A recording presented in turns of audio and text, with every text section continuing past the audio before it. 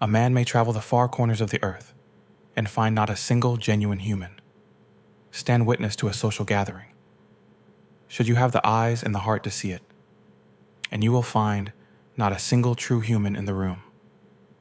Laughter hides pain. Smiles conceal wounds. Intelligence conceals insecurities.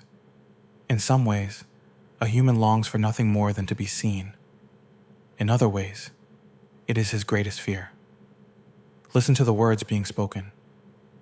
They are a word salad. Predictable reactions to trite statements. Gossip. Loathing. Resentment. Outrage. Hyperinflated joy. Forced laughter. Mock kindness. A husband and wife demonstrating an air of matrimonial harmony. Concealing the years of discord. The lonely type, seeking companionship. The attention addict, making jokes in a desperate attempt to garner laughter, as if his life depended upon it. The good man, excessively displaying manners, kindness, and good graces, to an extent far beyond that which he would do in a non-social setting. The cultured man speaking in different languages, and demonstrating a suspiciously inflated appreciation for the waitstaff. The intellectual, asking others if they have read books.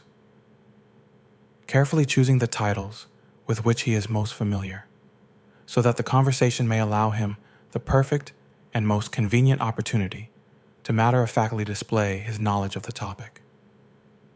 Every social gathering is an escape from pain and a salacious bid at pleasure.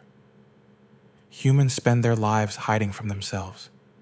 It is why mood-altering ingested liquids and substances are rampant in every corner of the globe.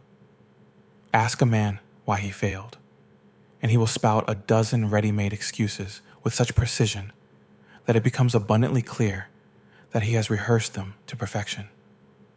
Ask a man why he succeeded, and he will say it is because of luck, hard work, or his intelligence.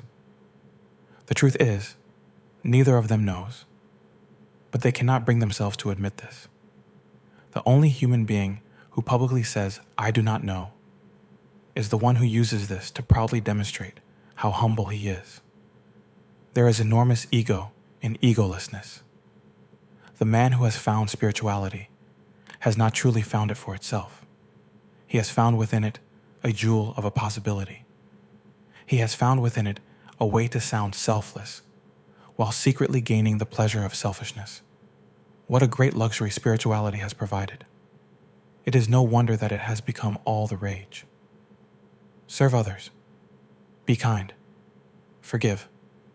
Keep a gratitude journal. Love all. Practice loving kindness. Conscious capitalism.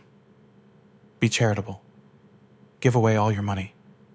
The Four Noble Truths can be bought off the shelf for $3.95. The 10 Commandments can be had for even less. But Buddha and Jesus are not Buddha and Jesus only in public. Buddha and Jesus are Buddha and Jesus when there is no one around.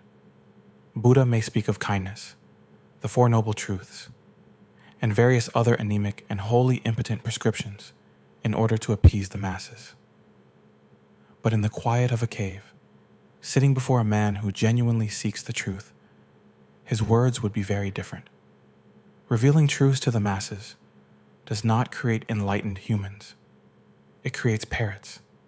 The desire to be good and noble and holy and spiritual is a charade. It is, at its grain and fundament, a desire to be seen as such. A human is a cowardly egomaniac. He will sell his own mother if it would support his self-image. There is not a thing that he does that is not centered in ego.